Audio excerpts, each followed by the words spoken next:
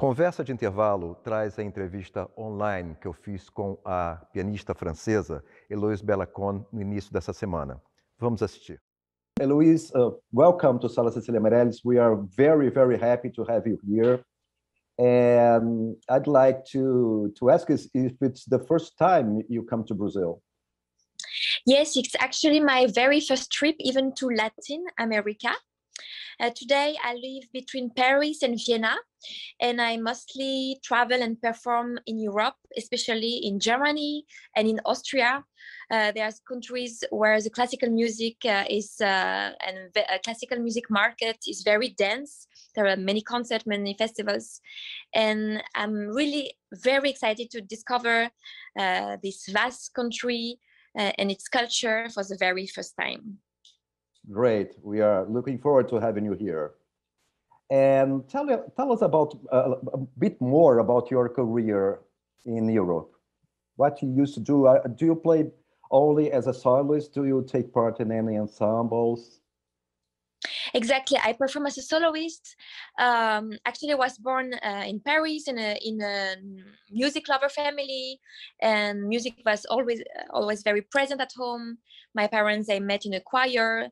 My older sister, she played violin. Now she's a doctor, and we used to play a lot when we were children as a duo. So chamber music was something always very close to my heart. And I also studied as a child and as a teenager composition. And then until I passed the entrance exam to the Paris Conservatory at 15, I also continuing studying composition. And when I was 21, I finished my piano studies in Paris, and then I went to Germany, and I went to Austria to study with a Russian teacher, Lilia Silberstein. And since I'm about 20, I got gradually more opportunities to perform as a soloist and as a chamber musician, and sometimes also as singer accompanist. So I'm happy to do every sort of possible thing. That's what fascinates me also with piano, that you can do so many different configuration. And yes, today I'm really happy to be lucky enough to live entirely for my concerts, mainly in Europe, in particularly Germany and Austria. Exactly. So you are interested in composition. Do you still compose? No, I actually stopped composing when I was like 18, 19. But it's something always very important to me. I think you are more in a capacity to understand the music when you yourself you are able to compose music.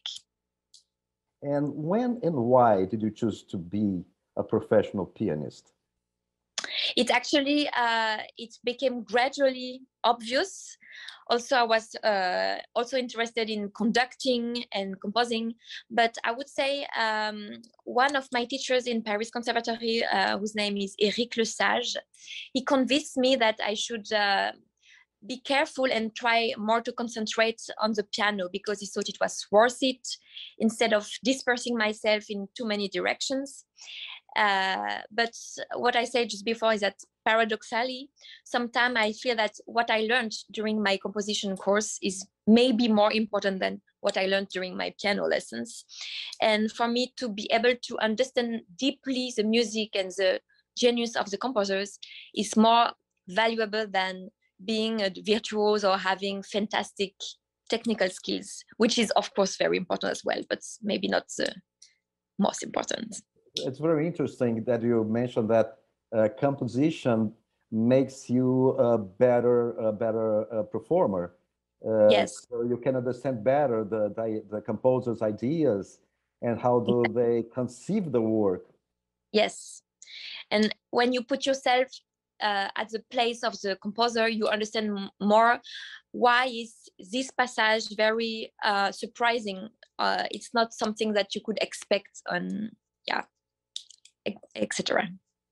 Yeah, it's interesting because you are very young, and I really figure out how to be a young musician, specifically how to be a young professional pianist nowadays, that you have so many things that call you out of yourself. while we know that professional musicians need to spend a lot of time practicing and studying and everything. How do you deal with this sort of I would say, difficulty? Maybe not for you, I don't know. Yeah, it's true. Actually, I really feel lucky to be able to spend my days only in contact with eternal masterpieces. And I'm extremely thankful to discover new cities, new places, and new people at every concert. But it can be challenging. You have to focus on the music and really trying some time for many days not to go on social medias, to be really concentrating. And what I also like in this job is that the feeling that you can always improve yourself. Each time you think you come closer to perfection, but it's always possible to find a better emotion, a better expression. It's endless, and it's like the horizon, because each time you come closer to the horizon, it seems to move away. And I really like this part of the job. In my opinion, I think the classical music is now very important, and it will always be present in the society. But we as artists, we really have important responsibility, and we need to find a way to make everyone understand that classical music is not something which is elitist, and it can be appreciated by everyone, and even someone who doesn't have a very developed cultural background. I think like classical music is really able to move anyone. You like to play first performances, like to present to the world firsthand a new piece? Yeah, I think it's a very exciting process, and I think composers are maybe the more interesting people you can work with, because they are the real artists who create. We interprets are only there to recreate and to transmit their genius to the audience, but we're actually not so interesting as they are actually, I think. And how do you work with the composer? What do you like to ask the composer about the piece you were about to premiere? It just like to understand what was his process, what was his first idea, and how did he come, what came first in the order of his composing. And I think it's really fascinating. And if we can observe this on a contemporary composer, we are more closer to understand it for a classical, romantic, or baroque composer as well. But you have chosen a program not with contemporary pieces, but with wonderful works by Bach and Debussy. Could you tell us a little bit about your choice of program here at Sala Cecília Meireles? Yes, Bach and Debussy are two composers which were always close to my heart. I actually did my first two albums with these composers. My first album was recording the complete prelude by Debussy on 2 CDs. And my second album was during the Corona time. I recorded Bach, Art of the Fugue, with a new completion because it's incomplete. And there are very different musical words. The first one is from Baroque, the second one is from Impressionism. And it's a very different way of playing also, because we know that Bach actually wrote on his keyboard music for harpsichord. So I generally don't use any pedal when I'm performing Bach, because I want to come as close as possible to the sound of harpsichord that Bach had in mind. And of course, when you perform Debussy, it's a very inverse process, because the resonance produced by the pedal is very important to the sound in Debussy language.